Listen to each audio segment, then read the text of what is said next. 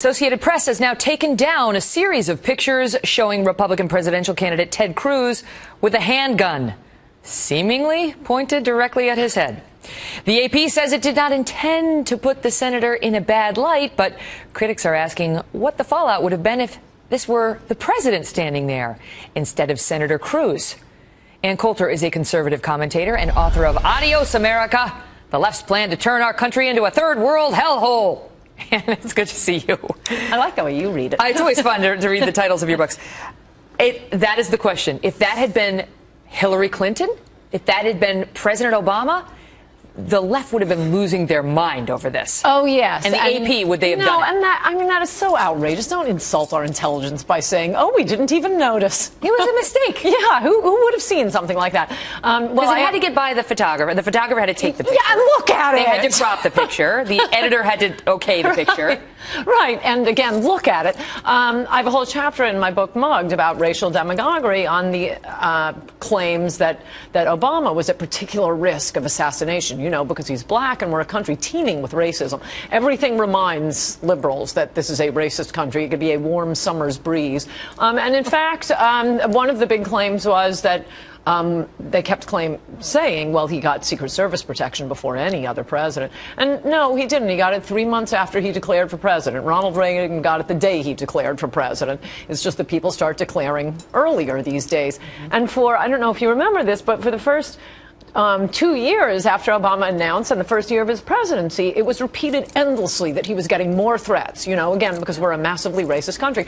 And then finally, at the end of 2009, the head of the Secret Service testified under oath, no, we're getting no more threats against this president than the last two. It's liberals' fantasies about racist America, mostly, and being the flames are fanned by the America's leading hate group, the Southern Poverty Law Center, and they are, even as there are only two groups, white supremacy groups, that are big enough even to be tracked on the internet. I think it's the Klan and Stormfront, and they have like 7 members, and you can look on the internet to see how many hits they're getting. It's been going down since.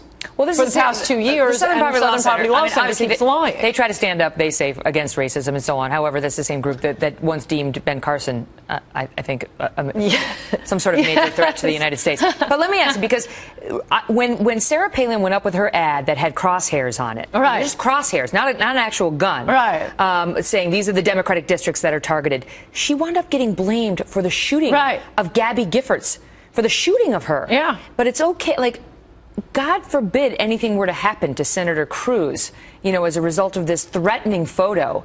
Would there be similar outrage? Shouldn't everyone be more careful if they're going to apply that kind of a standard to messaging? Yes, but they aren't. During Bush's presidency, there was both a book fantasizing about his assassination and a documentary portraying his assassination, which got, rave reviews in the Washington Post. Nation magazine called it the best date movie of 2006. Oh, boy. And you can go to this website, Zombie Time. I don't know if it's still up, but it was all of the assassinations, decapitations, guns to Bush's head at liberal protests. Obama comes along, there's a Tea Party protest, and there's a picture of Obama that, looks like a monkey. We're in the grips of racism once again. Well, oh, my gosh, could we compare the two presidents? Typically, what we've seen with President Obama has been, people have been talking about this on Twitter today, the halo effect. He's pictured, and they put sort of this halo on him. Look at this, and look what happened to Senator Cruz. It's like, Well, also, and Senator Ted Cruz, were he a Democrat, and not as vocal about the Second Amendment, who would be the first Hispanic president, would he be getting different? It's subtle to some people, but not to others. No, look at that picture. It's not subtle. I'd also mention that Ronald Reagan took an assassin's bullet one month after being elected. Little harmless Jerry Ford had 2 crazed liberals take a shot at him. Loaded gun fired right at him. So maybe we can back off on the hysteria about America being a racist country every time the sun rises. And the wind blows. Ann, good to see you, as always. Good to see you. She's interesting, isn't she? She is.